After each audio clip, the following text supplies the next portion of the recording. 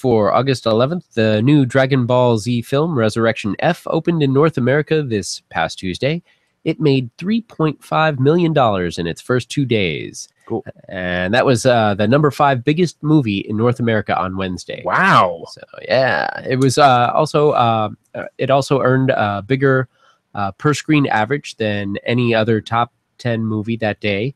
Cool. And it's now in over 1,000 theaters in the United States. Cool. It's already made more than the earlier Dragon Ball Z film, Battle of the Gods, in its entire theatrical run. So it also premiered on more screens in the U.S. than it did in Japan. Resurrection F was conceived, written, and characters designed by the series' original creator, Toriyama. Toriyama. It opened in America and with Canada coming soon. Awesome. Glad to hear it. So also in anime and actually it's like Shonen Jump movie news, Naruto the movie premiered in Japan this past week. It made about $5.5 million in its first 3 days. Wow. And sold over 500,000 tickets. It's already making more money than any previous Naruto film in terms of how much money it's made in its first 3 days versus their first 3 days. Like with the Dragon Ball Z film, this movie was conceived, written, and characters designed by Naruto creator Masashi Kishimoto. Those who attended the screenings received a fan in one of 2 designs, and by that I mean literally like cool. I think we have a picture down here somewhere of it. Yeah. So these fans, both designed by Kishimoto. So one of them has Naruto and Boruto on it, and the other has Sasuke and Sarada on it. And those who attend also receive a special book that includes an exclusive new one-shot manga by Kishimoto himself. And the story in that is set at the moment when Naruto became Hokage. So, we mentioned this because when you go to anime screenings in Japan, often you get a lot of cool stuff with it. And this is a good example of how they have all these cool giveaways these. I wish they did that in the U.S. That would be neat. No kidding. Pretty awesome. Yeah, Jeffrey Wexler may have just leaked news of a new English dub of a Studio Ghibli film. Cool. He changed his LinkedIn profile to list himself as English dub producer for Only Yesterday. Okay, yeah. Meanwhile, Studio Ghibli International tweeted that they are on their way to Los Angeles for some kind of recording. Yeah. Yeah. Only Yesterday was directed by Takahata.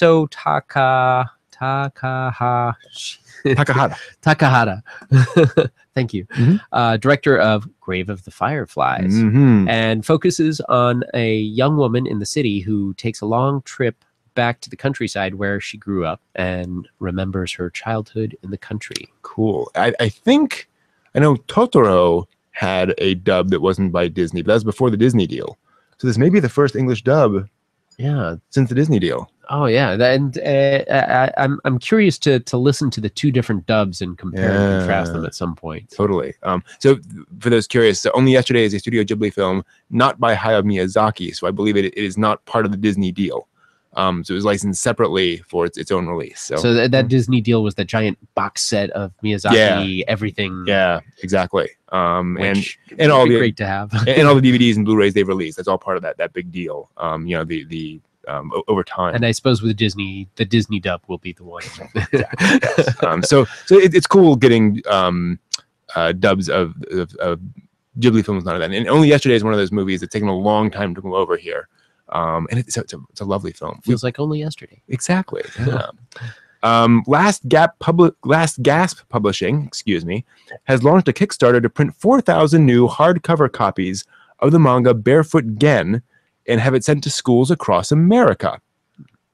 Barefoot Gen is the story of a young boy who lives through the atomic bombing of Hiroshima, so it's a drama.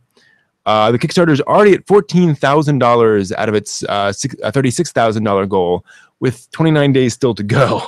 Wow. So it's still in its first day, so it's very likely to fund, which means you should certainly get in on it because you got a good likelihood of that working. You can order copies for yourself and copies for school, or order copies for yourself, then read them and donate them, or order copies just for schools. $25 gets you 1 copy, 45 2 copies, 75 3 copies, and you can order a mix of volume 1, volume 2, etc. All that. And I think they're just doing the first 3 volumes total of the manga, and they're using the Fred Schote translation that was done quite a while ago. So that's going to be out there and available, and it is out there on Kickstarter. Search for Barefoot Gen. Barefoot Gen. Let's see. The new Otaku Guide to Tokyo Kickstarter is still stuck at $1 pledge out of the $1,000 goal. Good, darn it. Yeah, the project is a series of video about cool otaku-oriented places in Japan, like Pokemon Mega Center and the Naruto and Dragon Ball Z theme parks. Okay. The project creator hasn't done anything on Kickstarter before, but he does have 2 videos on a YouTube channel for you to check out. Okay. The only backer level is $20, which your name will be mentioned in the credits. There are no rewards, and there are 7 days to go. Okay. Well, we'll have to see what happens there. It is kind of a shame about such things. Yeah. All right. Moving on to anime releases for this week. I'd actually planned to bring up some stuff about this. We'll just talk. So first off is I'll edit this out. 1 second. I thought I had like a something on there. Fun series. So actually, you know what I'm going to do? Do you want to go through these, and I'm going to pull them up as we go? Sure. Okay. So Pony Canyon USA has a number of releases here. The first is Cute High Earth Defense Club Love Collector's Edition 1. And that's available on Blu-ray and DVD combo, sub only. It's 4 episodes, 1 through 4, opening theme CD, and a deluxe booklet. Cool. That's retailing for $72. Nice. And Pony Canyon also has Yuki Yuna is a Hero, Collector's Edition 3. That's a Blu-ray and DVD combo. There's 4 episodes, and that's episodes 9 through 12. Soundtrack outtakes are included on a CD and a 24-page booklet, and that's running for about $72. Now, Funimation has Basilisk, the complete collection, Blu-ray DVD combo, all 24 episodes and audio commentary. Wow. And that's one thing that's really fantastic about getting a disc is you get that audio commentary. So after you've watched it, you can just check out everything.